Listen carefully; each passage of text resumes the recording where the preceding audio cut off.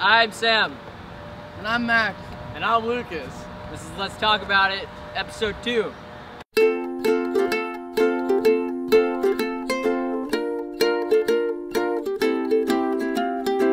Where are we at, Max? We're at El Puerto this time, and we got a fish taco and a carnitas taco.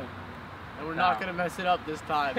Today we're starting off with the fish taco. And, you know, as always, got to put that lime on first.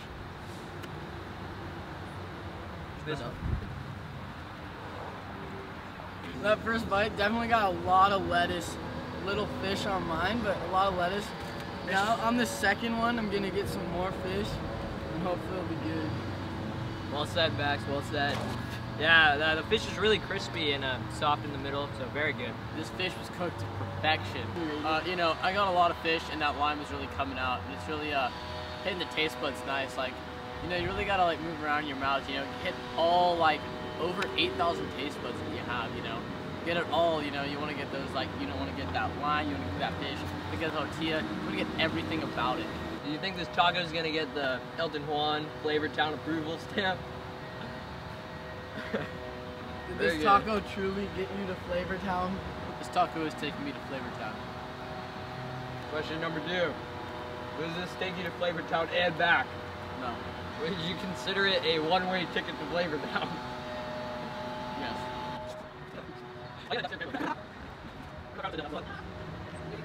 Yep. That side was really good. I'm having a taco blowout. What a shame.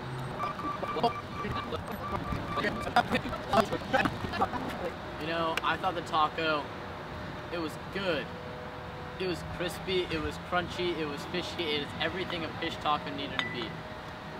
It wasn't insanely amazing where it just took me to that next level, but it wasn't bad.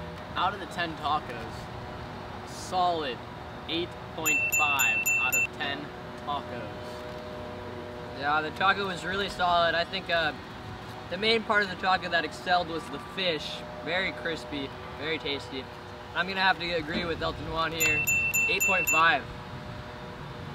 Yeah, I'm gonna have to agree with my friends here with an 8.5 too, because the fish was really well cooked and I enjoyed it. Max, what do we have on this next taco?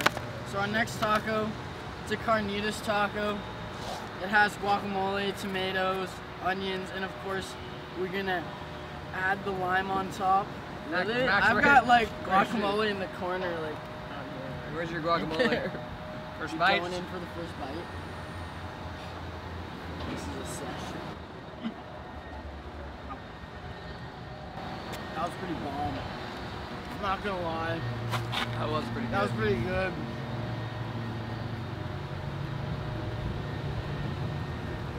I'm going back for round 2 already.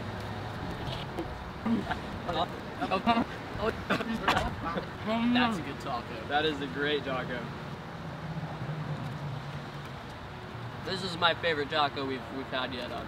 Let's talk about it.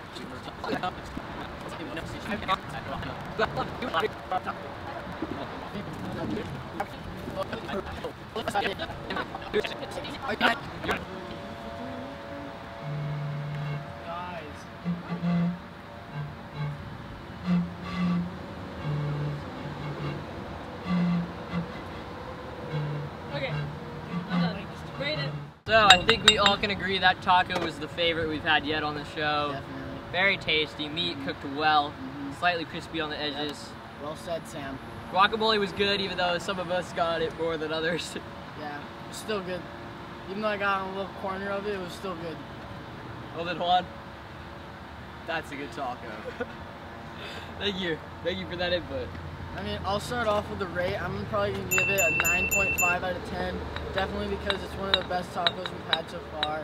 I'm going to give it a 9 because I think even though it was amazing, there's still room for improvement.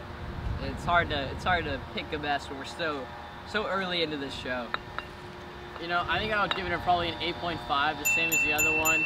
You know, it was good, but like, you know, you probably could have still added some more lettuce. Like, I feel like the tomatoes maybe could have been like, you know, just a bit more spiced up or something, you know. Give me that wow factor. You said it did take you to Flavor Town, but it didn't take you back from Flavor Town. You're right, it didn't. It It's a great observation, Sam. Yeah. I need something that takes me like just keep going back and forth from Flavortown. It just takes me there on every single bite. Just there, back, there, back, there, back. Like it's just never ending. What flavor? Never ending. What flavor? That flavor. We will see you guys in 1 week when we go somewhere else, probably along the Acadia coast.